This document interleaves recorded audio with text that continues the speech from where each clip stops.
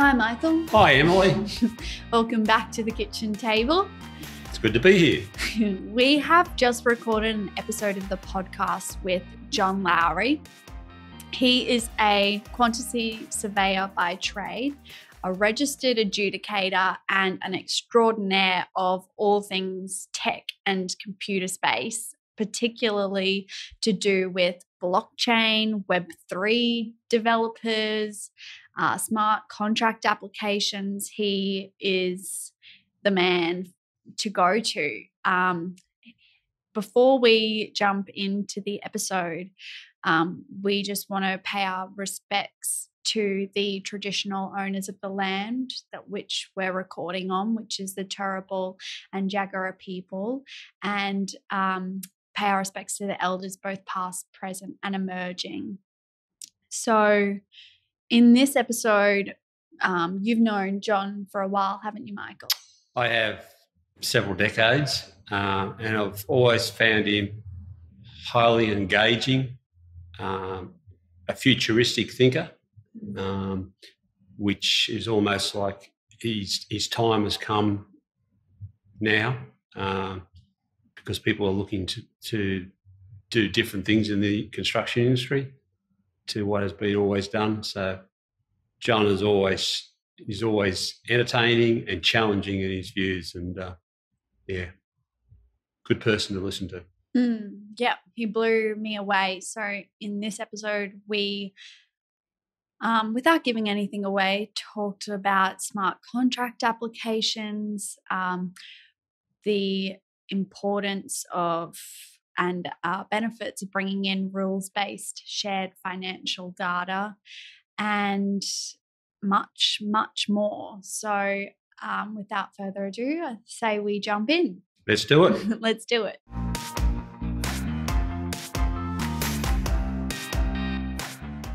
Welcome, John, to the Deconstruction podcast and our kitchen table. Thank you for joining us on the episode. Thank you, Emily, and it's lovely to join you. So, John, why don't we start the episode by learning a bit more about who you are and your career. You are a quantity surveyor by trade. That's correct. I started our quantity surveying practice with my wife in 1979, and we still run that practice today together. And it's been up and down in size, maybe as much as 30 people and at times. But we early on in our career, in 1983, we would have been the first people to take on construction programming as part of our business. And so we became more of a project controls business. I wouldn't say project management, but very much project controls. And when I overlay on that the fact that I've always had an abiding interest in computers and technology, it's led us to where we are today.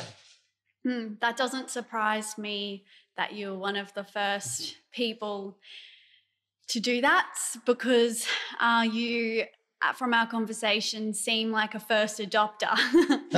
Yeah, I've still got the 9-inch floppy disk on my shelf at home. 20 megabytes it held. So you also are a registered adjudicator. Yes, we really moved across into the world of adjudication and dispute resolution when the first Security Payment Act came into Queensland, and we've enjoyed that. We wrote our own software to appoint and manage adjudications, and then after the QBCC took it on, we basically became an advisory role. So we were doing advisory work at that time. We started writing a fair bit of software because what we could see was that the contractors, particularly the subcontractors, weren't really getting it right. And of course, entitlement is everything, and they weren't maintaining their entitlements. And so everything we did was focused on trying to help people to maintain their entitlement, at the same time keep jobs going, because you can't stop a construction job once it starts. So, and that's where we've been, and it's been a wonderful ride. Yeah, you can thank Michael for those adjudications. The early adjudication days. Yeah,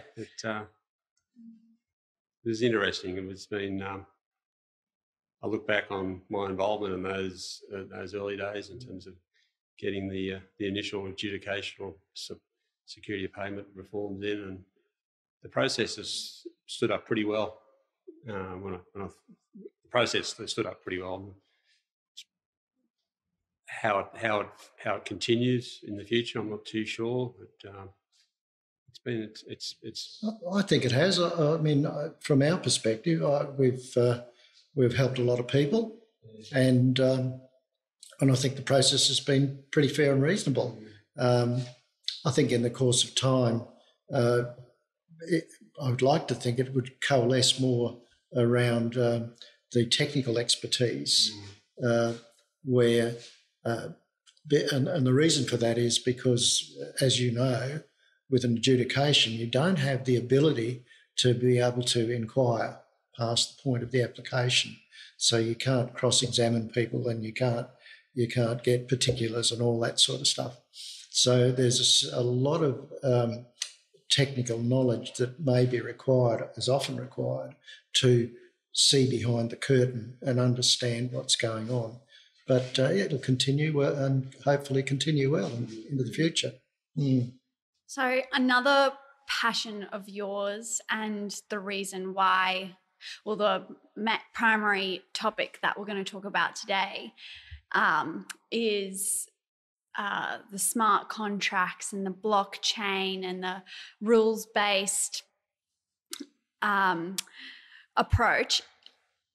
Before we jump into that, what are some of the key challenges that you are seeing in the construction industry that are spurring you on to look more into this tech space and that as a solution? Well, I think what's happened, recent world events have caused us all to take a breath and look at the industry at large and work out what the real challenges are and where we think it's going to have to go in the future. Now, fairly recently, it all seems to have come together in some respects. We all understand what the key issues are. And the key issues are stalled productivity. Productivity is going nowhere. The inability to obtain a good workforce, a good, well-educated, willing workforce. And there are all kinds of reasons for that. Mental health problems, we know, is a huge problem in the industry. And the last one is data analytics, which is becoming a big deal in everything else except our world, because we're not collecting and collating the data correctly. And the people in the UK and Australia are starting to really talk about that, understand what's got to happen to really create some proper data analytics. And they're the challenges. Not a lot of challenges, but, they're all tough ones. Yeah. I think you'd have to be hiding under a rock not to see lots of commentary around all of those challenges in articles and in LinkedIn posts. And I'm a freshie and I'm constantly seeing that. And well, that's a lot of the topics that we're trying to talk about in our podcast series and achieve a conversation about proper action plans that people can put into place. Do you see artificial intelligence as a threat or as a opportunity? That's a good one. Oh, it's very much an opportunity. Very much an opportunity. If you look at the research, the construction industry is not under threat for employment particularly, and I think you pointed out that there's a huge deficit in construction, particularly in the management side of construction. So that's not a problem. But what the research is telling us is artificial intelligence will augment what we're doing. It will make it better. It'll make jobs more certain, better outcomes for clients, and less stress on everyone who's working in the industry. It's definitely a win-win situation. What do you think about when, say, I saw a post or something the other day that said in 10 years, AI means that there will be no quantity surveyors in a role. What would your response to that be? Well, I mean, similar things are said about lawyers. So. Yeah. Oh, look, I mean, there's always going to be a role for people in the industry. And I think a lot of the role for people like quantity surveyors is actually creating the environment, creating the applications for augmented intelligence or augmented. And what will happen, and it's a long way to go yet, we haven't even started yet to standardise definitions in work breakdown structures. That hasn't even begun. Oh, it's kind of begun in a little way, but it's not big. And I've always seen that as part of a quantity surveyor's role. In fact, I've always seen for many years that the quantity surveyor's role is all about work definition. The thing about that, I shared that post about, 10 years' time there'll be no QSs or project managers or anything like this. The point it was that there'll be a need for good ones with good communication skills to unpack the information, pass it on, make sure to explain it. Correct. It's the data. The industry has just missed so many opportunities in the past to collect data and feed it back in to get better outcomes. So that's where I see absolutely AI to be a huge plus. Humans are going to have to, good people with good communication skills are going to have to put that in context and pass it on and communicate it to people so that people understand what that data means. Quite so. And of course, coming from where I am, everything old is new again, because I know that 30, 40 years ago, we were collecting this data. The quantity surveying fraternity was very collaborative. We would always hand this data over. It was all done through the Institute, and it was all then disseminated. We all had everyone's information about the cost of this and that, because I think people understood back then that a healthy profession was a springboard for a healthy business. So we didn't silo our data. We weren't dog in the manger about anything at all, and it worked. And there's no reason at all why that can't be regenerated, especially now, because we've got the ability to do all this really easily and mostly automatically. It's a bit of a theme that we've had from a couple of our guests, but you touched on it then, is that sharing is caring. Sharing is caring, and so people have got to think in terms of what's best for the industry. Yes, of course. Not so much what's best for them. So, that's a mindset change. If you think upon those lines, it's been a common theme. It has been, yeah. So, what are the reasons for those issues? Like, what are the key reasons? You kind of collected a bit of a list. I think we've been talking about this. Yeah. Michael and I were talking about risk-averse contracting. Mm-hmm. Now, risk-averse contracting was really started to come into the fore.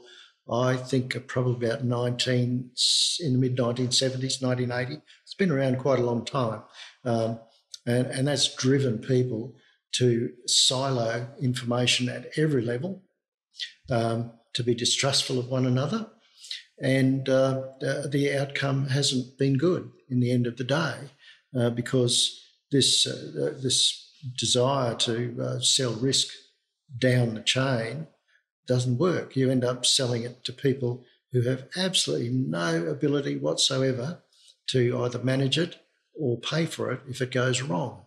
So they're the sorts of issues that now have to change. The other thing, of course, is that I think it's important now for clients to understand that by not owning the data, they're giving away their most valuable asset. They were convinced at one time that it was a really good idea to not own the data because it meant you didn't have the risk.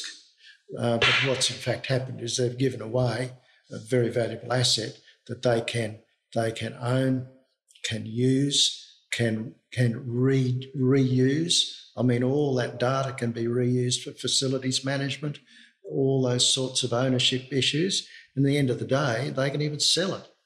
So it's going to be the most valuable commodity, and clients and governments need to understand that, and they will do. Do you remember that shift in attitude? What do you think caused that lack of trust? And I mean, how can people have gone from... I think that lack of trust was really driven by risk-averse contracting and trying to silo yourself from everybody else and pass that risk through to people further down the chain. That drove the distrust and so on. Now, layered on top of that, there's a lot of the management became more aggressive. So instead of real competence, it became just aggressive, and that creates disputes and so on as well. So all those things layer on one another. Not wanting to put my brothers and sisters offside and who work in the government area, but government's got a lot to. It can herald in bad changes and it can herald in good changes. So I think a lot of this stuff happened in the 80s from a belief that the taxpayer's dollar had to be looked after at all stages. So that there was, I think a lot of government procurement requirements in those days were really, really driving hard at the head contractor, and of course the head contractor just looked to quite often engage in the lowest price. So what do you do if you're head contractor trying to get a bit of a profit? You push down the risk, and you also the capacity to cause disputes with subcontractors and that sort of stuff. So I think one of the changes coming forward is that I would hope, and I think I see this conversation a lot, is that government needs to lead through its own behaviour, how it procures. It's got to procure not just on the cheapest price, it's got to procure on a whole lot of, a broader issue in terms of social issues and also sustainability for all. Very definitely, and you're right. Governments are the biggest clients in the country by a long way, and they do lead the way. A really good example of this was in the mid-80s when the Queensland government, through the then Works Department, decided that they wanted contractors to have proper construction programs, and they engaged people like us to create them, and not only create them, but to manage them on the way through. And the standard of construction planning just went through the roof. When they dropped those requirements later on, probably 10 years later, the standard immediately fell. So you're absolutely right. Governments will drive change and improvement in that way. Yeah. Mm. We were talking to Robert Sabira from the ACA in our last episode recording, and that was a topic that we touched on, the model client. Yeah. So without being too much of a downer on all the problems and being the problem solvers and forward thinkers that we want to be, what are some enablers that are ready or imminent that you can identify and know that we were talking about, and you've written some fantastic articles about shared rules-based data. When you talk about rules-based, what do you mean by that? Okay, well, for starters, shared rules-based data is one of the first things we can do to open up collaboration. Now, the beauty of it is, the wonderful thing about it is, we know how to do it. We've done it many times before, but in the past it was all manual. Nowadays, it doesn't have to be all manual. There's a lot of assistance we can get from technology to make this happen. So we can make it happen again, but better in the future.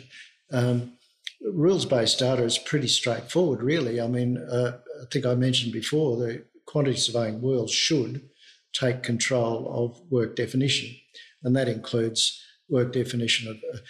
So, for example, we would measure all the estimating by building element.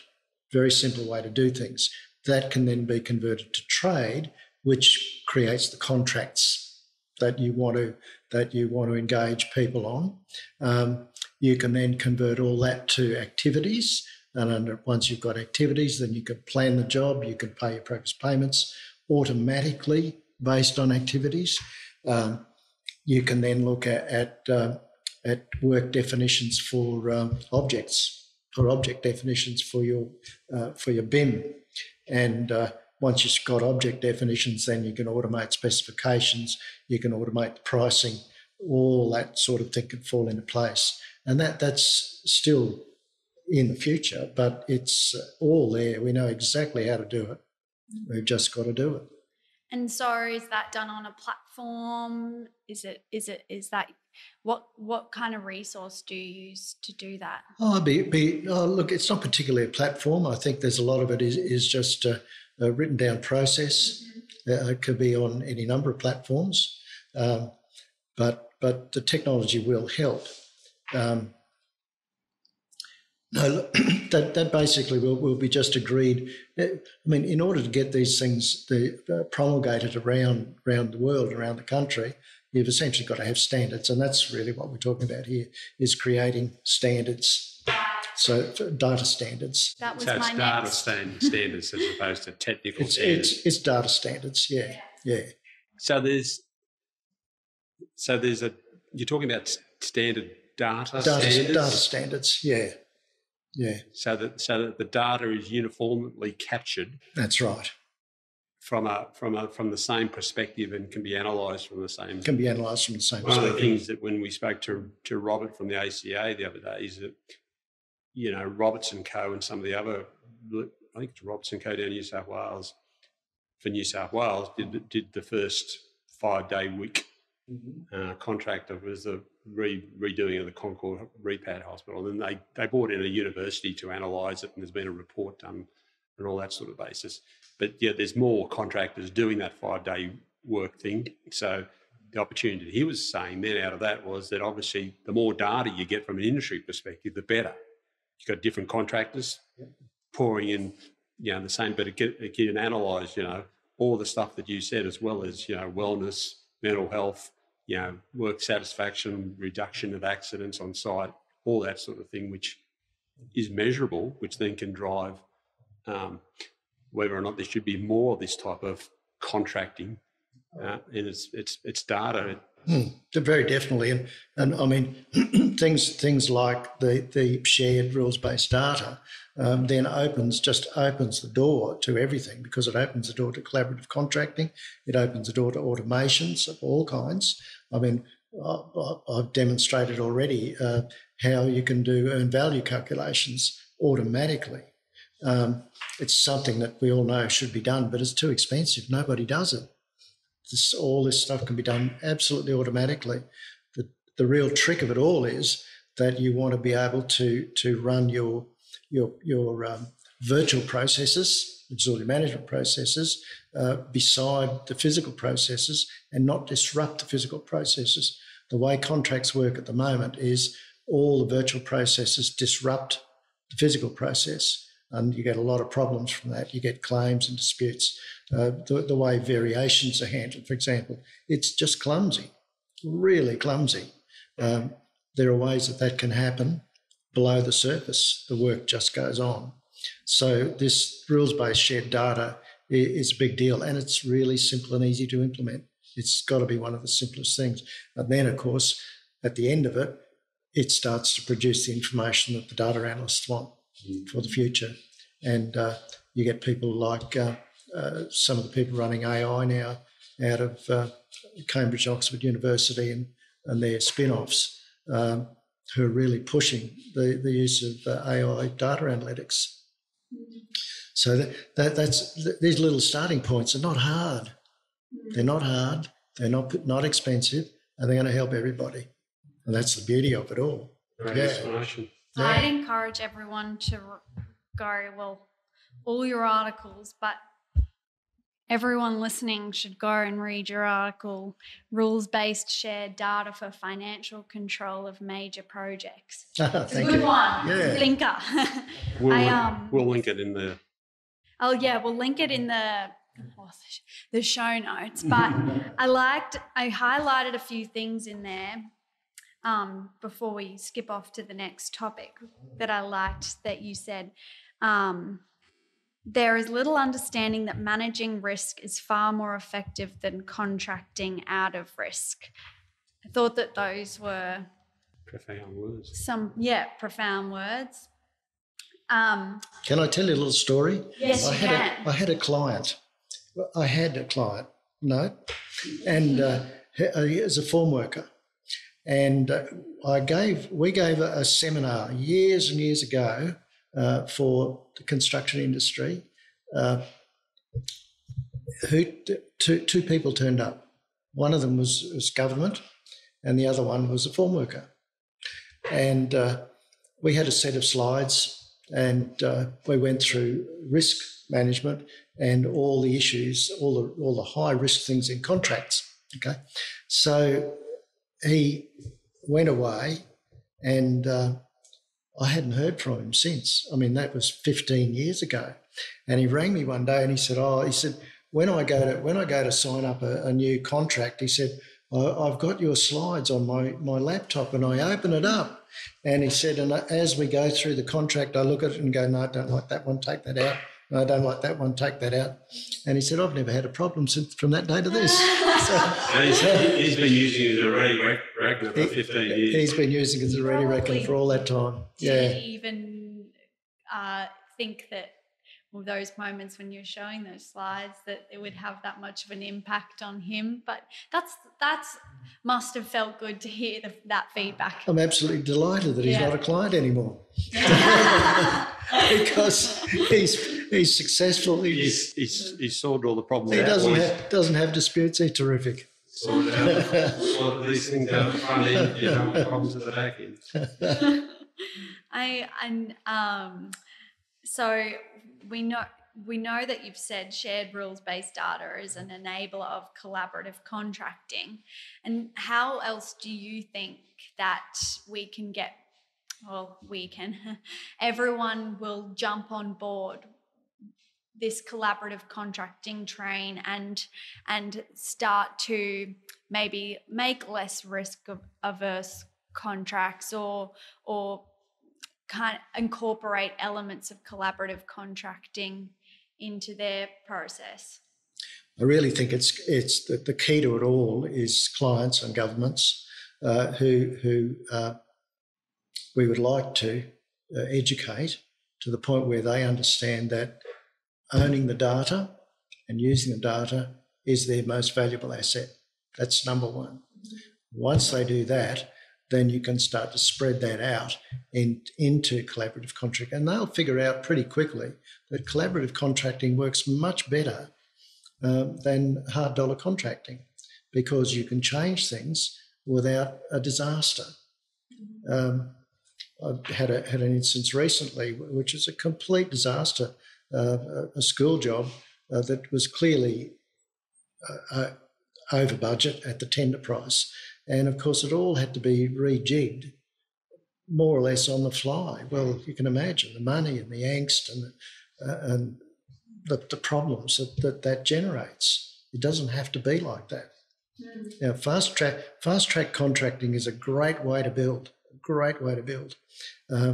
provided the owners understand that it does cost money. So if you want to fast track a contract really well, you're probably going to have to say, okay, I'm going to set aside 5% to manage that process because it does have to be carefully managed. But once owners get hold of that, it's a very nice way to do business. So we've just got to keep hammering away. Yeah.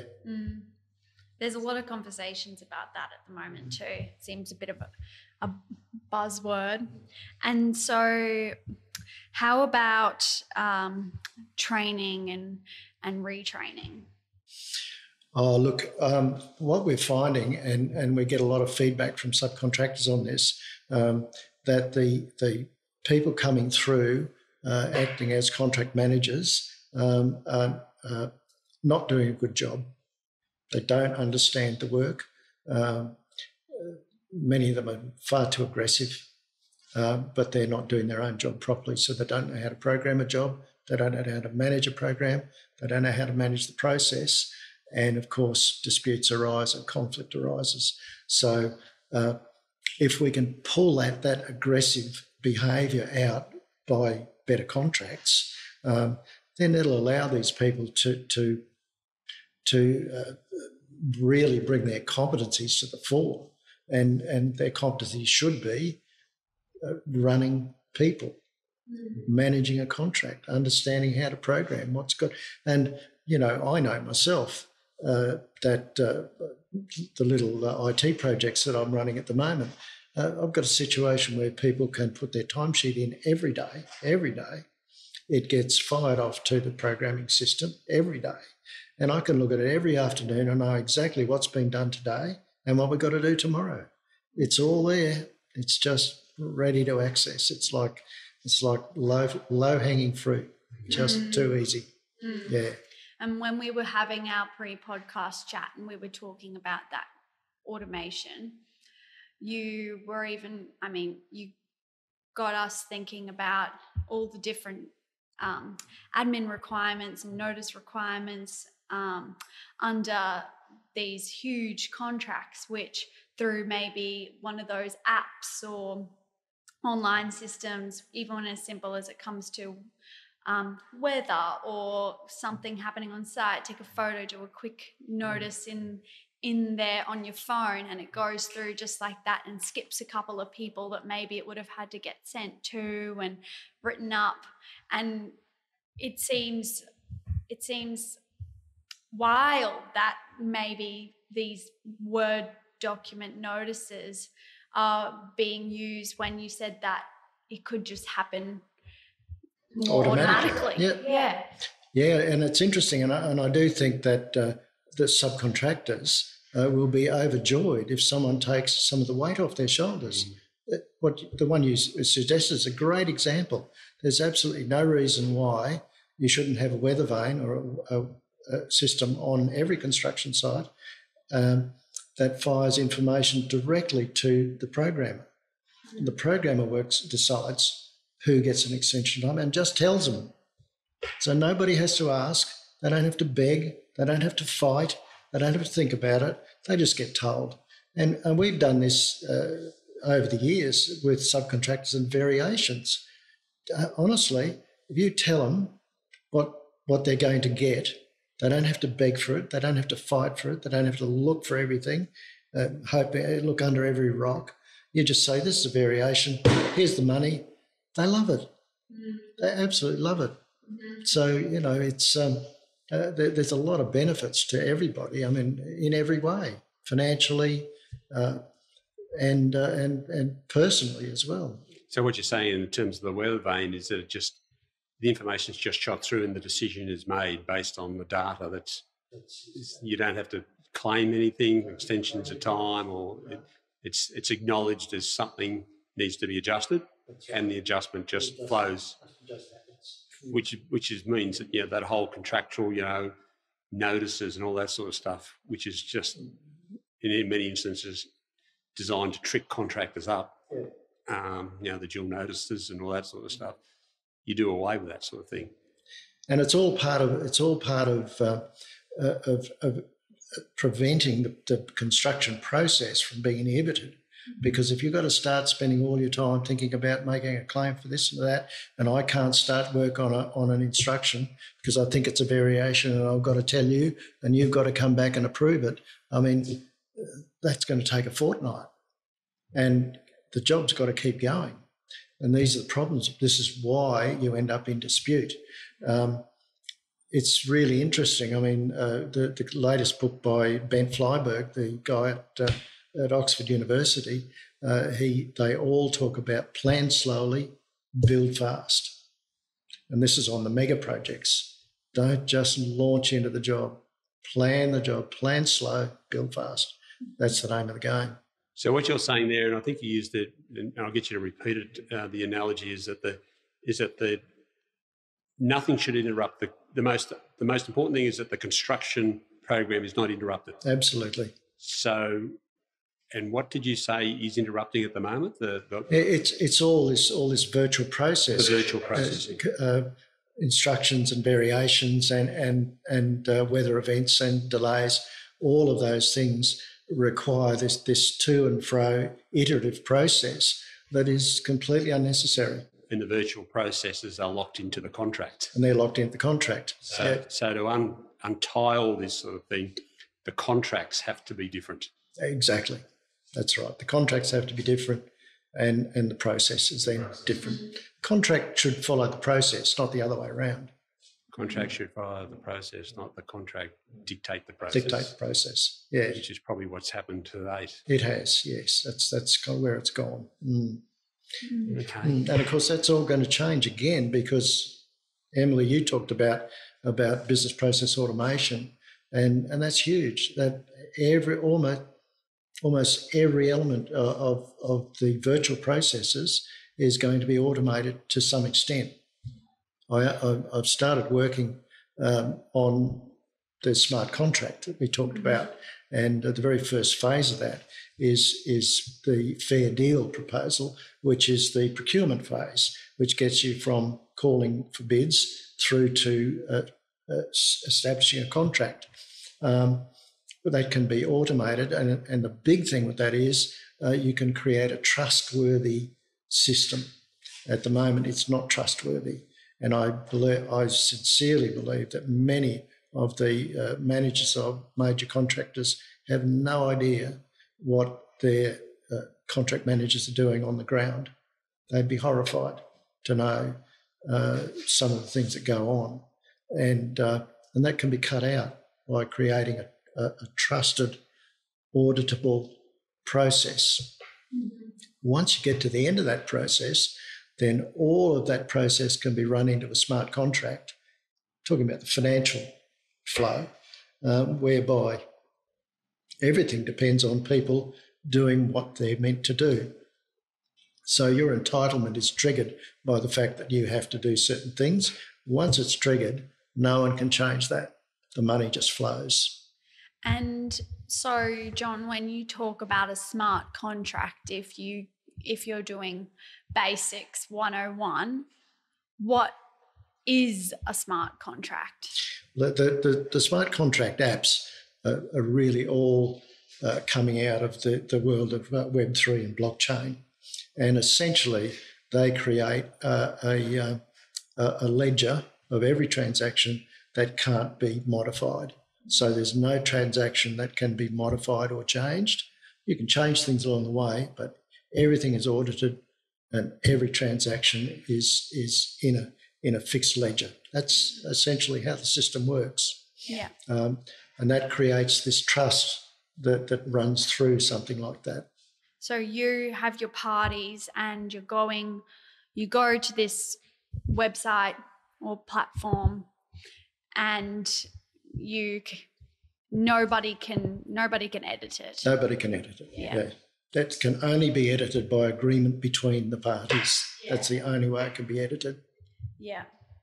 I think it's maybe where a little bit of resistance happens is because people think, and I mean, I've learned about it a few times, and they're teaching smart contracts at uni now and blockchain, and is going, oh, this is all too hard. This is confusing. This is all too hard. It's taking effort and then getting stuck back without moving forward into this world. Do you think that's why people might not have been jumping on board earlier? No, not really, because I think that once it starts, what we're going to find is that all the clever blockchain stuff is all happening in the background. Mm-hmm. People are still going to do what they're required to do. A lot of it will be automated. It'll be a lot simpler. It won't disrupt the physical process, but all the other stuff will just be in the background. They will never know what a blockchain is if they don't want to. Just slightly off what we're talking about, but I just don't want to lose the train of thought before. One of the things that I've sort of always wondered in the back of my mind is how much data is now collected by sensors and in terms of that, say in terms of buildings after they've been completed. You know, you can set up so much data in terms of use of rooms and, you know, air conditioning and all sorts of what is not used, what's not used, when to use it, you know, even, you know, the way in which corridors work, everything like that. Do you think that needs to, is that sort of data being fed back into the construction thinking of how to build? You know, to me, there's a whole lot of buildings that have always been built which have been inefficient. And the data now shows that they're inefficient. That's right. So are we building differently based on that data being collected? Sadly, I mean, quantity surveyors have been promoting this idea of lifelong projects since I was 30. I mean, a long time. But it's been a struggle to get people to take it up. The whole idea of using that data for the entire life of the project and feeding it back in all the sorts of ways you talk about. It's on the agenda again, and one would hope that once we start to get these more collaborative things going, that will happen, that this data will come out and be able to be used for all kinds of reasons. Why would you build a conference room on level 6 if a conference room is never being used, Joe? If the data can show that based on a certain, you know, occupation or, you know, whatever the purpose is, why would you? Surely that's sensible feedback back into the design and the whole of a building, saying, well, you know, the data shows that you don't need 3 conference rooms, or maybe you need some sort of multifaceted area, you know, something different in terms of usage. And to me, it's just, I know that there's now buildings, I think they're called smart buildings, you know, where the data is just massively collected in terms of usage and when it's used, and you can turn on air conditioning to make it more efficient, everything like that. But it always says to me, well, that data should be driving how buildings are designed. And if buildings are designed that way, well, then you build to that. You know, it's that same. Yeah. No, I think you're right. A lot of it gets lost along the way. And this is a challenge for the designers, really, to do the same as what we're trying to do with the financial data, is to gather that data. And of course, these days, the big thing with AI, I talk about rules-based structured data. Now, that may or may not be wholly correct. What we're probably more likely looking at is trainable data, just as the large language models are trainable and you can see what they do. They'll write software now. And there's some very, very interesting things happening in that world, where software won't be necessarily done in the way it's done. It'll be more cognitive in the way it's produced. A whole other world, yeah. And this will flow through. And I think so. It's very likely that a lot of this data will be rather more trainable than structured for people to have to go and look at it. It'll work differently. So you'll be able to inquire on it just as we do with ChatGPT, for example, and get responses. Yeah, I've been playing around with a bit of that recently, just to see how accurate it is. And because it'll only ever tell you what's happened in the past, because it has no future. Can't think ahead. Or I come back to data. That's the biggest problem I've got with it so far. Some of the stuff that's when I've gone to re-verify some of the stuff that I've been told, I'm not happy with the data. But but everything else. I did a side-by-side comparison in terms of performance solutions under the building code. You know what I mean? So I just wanted to look at what was being said there under the net, because it's a mystery. Yes. And it's not bad, but it really didn't demystify that whole world. Yeah. It's got its purposes as a base. Yes, that's right. To go off and make further inquiries. And it's going to improve very quickly. Oh, yeah, no question. But in our world, we've got to figure out how to get that data together. And that's the big challenge, or one of the big challenges. I think that's a good time to say that the good news is change isn't hard. It's true, you see. All the things we've talked about, they're not difficult. We know most of it. Much of it we've done before. more manually than we would want to do it now. So the knowledge is there, the wisdom is there. It's not too difficult, and the benefits are going to be absolutely staggering. Jobs will get better, clients will have more predictable results. It's just going to be better. Insurers will be happier. That's right. Years ago, just going back one step, which just shows you how important this sort of process is. I heard a paper from a Japanese guy who'd been working in London at one of our international cost engineering conferences, and he was a bit mystified that the Western method of construction was all based on the gun project manager. You've got this gun project manager and he's responsible for everything. And what happens, of course, is the construction companies have very patchy results. You got this guy here who's producing fabulous results, someone over here who's producing very bad results. And I've seen it locally with a local builder here, where one office is doing really well, got great reputation. The one down the road is awful. Can't finish their jobs, got a terrible reputation, the subbies hate them. And how could you have that kind of difference in one business? This guy was saying he was absolutely mystified. And he said, in Japan, it's never been like that. It's all about process. Everyone follows the process and they don't have these high-flying project managers. You just follow the process. And we're going to find ourselves doing more of that. A long time ago, we had built a major project on a construction management basis, and one of our guys discovered that two fellows who were letting the subcontracts were manipulating the system. Basically, they were waiting for the bids to come in, and then on a fax back in those days, and then they'd ring their mate and say, here's the price you've got to give, and sling us 10 grand as well. And when they were found out, they were just moved on to another job. We wouldn't have a bar of them, but they were just moved away. So, and it's those sorts of things, the fair deal process would just stop that in its tracks, absolutely eliminate that sort of behaviour, and people start to trust one another, which is really what it's all about. Yeah. So honestly, I think in the end of the day, it really is a win-win game, isn't it? We're going to make projects more predictable for clients. We'll get better data to use now and in the future. We'll have less stress on individuals. They won't be pushed to do work out of order or in places where they shouldn't be doing it, or you've got to stay on and finish this because someone else didn't perform. All those sorts of things will fade away. The mental health problem will be reduced, because mental health problem is all about those sorts of issues. When you look at mates in construction, you look at the problems, that's what they are. Oh, yeah.